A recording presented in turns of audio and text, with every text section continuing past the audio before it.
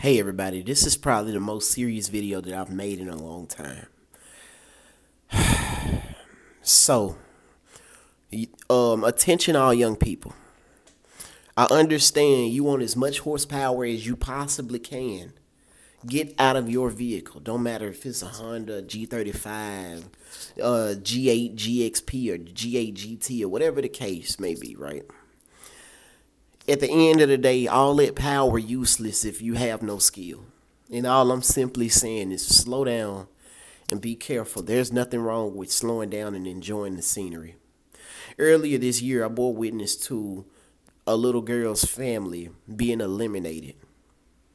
From what I've heard, it was her brother, her mother, and her father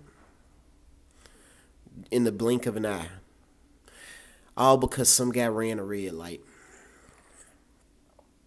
Slow down and, y'all have to be careful for real.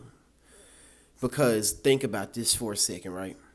Y'all want 600, 700, 800 horsepower, but you got to take in mind this right here.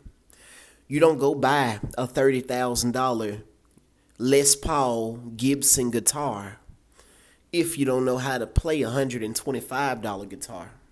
The same thing applies with these powerful cars. Practice and work your way up to it. The last thing we want to see is more young people trapped in a car wrapped around a pole.